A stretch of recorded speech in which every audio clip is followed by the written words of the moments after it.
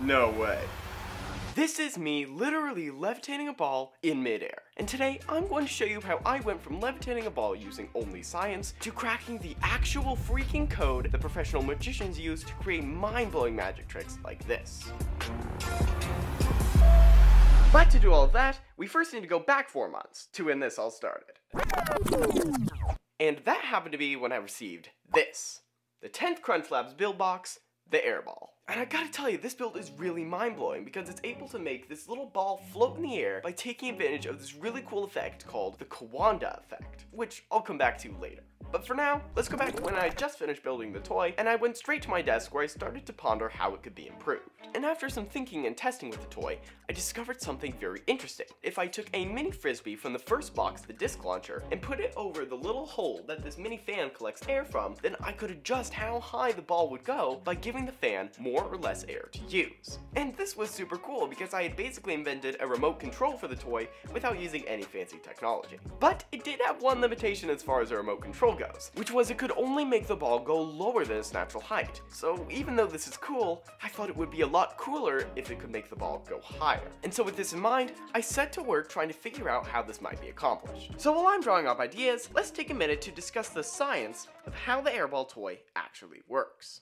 How is it that this ball is basically able to sit in midair when there appears to be nothing supporting it? Well, looks can be deceiving, because there actually is something that is keeping the ball in place, and this secret invisible force is the Kawanda effect that I mentioned earlier. Now, what the heck is the Kawanda effect, you ask? Well, to put it simply, it's when air moves around the curve of an object, much like water moves around the curve of a spoon. And the way this principle plays into the toy is very interesting, because as the air from the fan comes out of the top, all those air molecules want to stick together, even if something is in their way. So if you put a ball in the middle of their path, then the air will move around the ball and meet up again on the other side. And if you think about it, the air going around the ball has to travel a greater distance than the air going by on the side. So if these air molecules want to meet up with their buddies, then they have to move faster than them if they want to catch up. And basically what happens is this creates a low pressure bubble all around the ball, so that even when I tilt the airstream like this, the ball is still rock solid. And it's this bubble that is holding the ball in place, or in other words, suspending it in midair.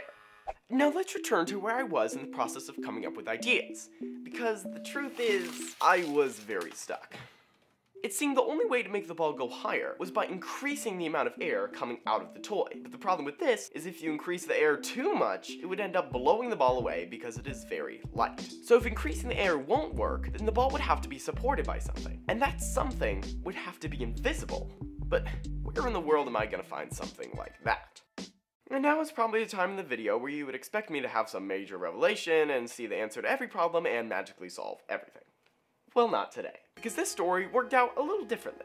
This time, the answers came from an unexpected source, which happened to be my older sister's magic kit. Now, my sister had gotten this magic kit quite a few years ago, and after some experimentation, she discovered that magic was just not her thing. And so, knowing that I happened to have an extensive background in the art of magic, she decided to pass it down to me, which, as you can imagine, immediately caught my attention. So then, after only a few minutes of skimming through the instructions manual, I suddenly found the answers to all my engineering problems. There, printed on the top left-hand side of page 32, were the glorious words, "The ultimate levitation system." So if I could figure out how magicians levitate objects, then I could use that technique to make the ball go higher than its natural height. And so with this brand new, life-changing info suddenly right at my fingertips, all I had to do was read the next couple of pages, gather the required supplies, and put it all together with a 10-second build montage.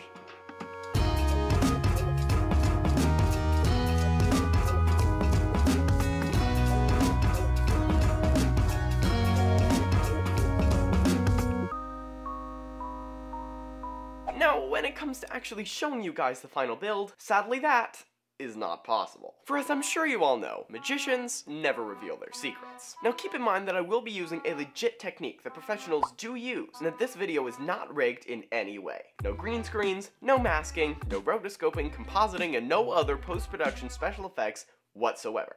But if for some reason you're really itching to know how it is done, then I'm sure you can just Google it. And now, for the big reveal. Alright. Let's see if this thing works. No way.